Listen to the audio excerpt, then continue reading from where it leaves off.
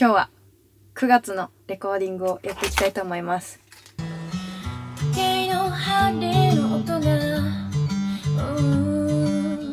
知らせる二人の距離、こんなにも君思うと胸が苦しくてもう一回いきます。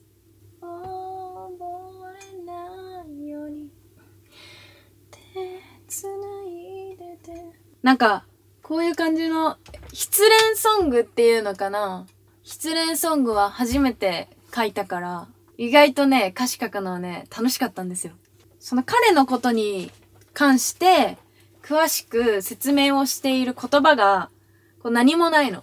だからその女の子の彼のことをこうみんなが勝手に想像して、あ、こういう人なんだろうなって思ってこう聞いてくれたら、それぞれなんか面白い解釈になるんじゃないかなって思うかな。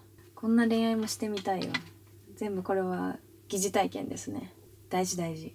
楽しいね。なんか新しいジャンルの曲に挑戦していくっていうのは。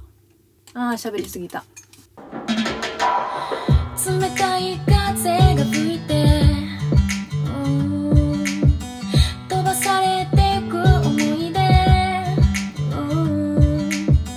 詰まる息を飲んで強がって平気なふり、温めてほしいよ君の手で。こんなにも君思うと胸が苦しくて、ずっと笑っていてほしいあの日のように。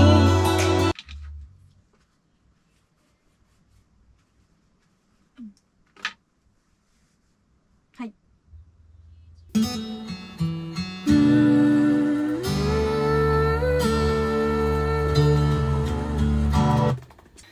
寂しさ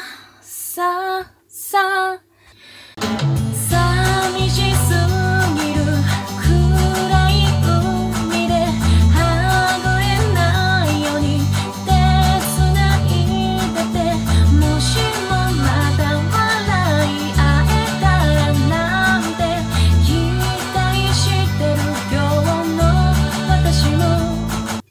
はい、一旦9月のレコーディングが終了しました。これから今撮ったのをあっちで確認したいと思います。今ね、全部メインとハモともろもろ歌詞レック終わったんですけど、まだねタイトルが決まってなくて、この曲の仮のタイトルがすごいたくさんあるんだけど、今のところは一旦ただそばにいてっていう仮タイトルになってるんだけど、なんかさ、ただそばにいてだけのタイトルだとすっごい悲しい重い曲に聞こえるなと思って、何がいいかな本当に。決まりました。この9月の曲のタイトルは Your Hand にします。 Your Hands のレコーディング終了しました。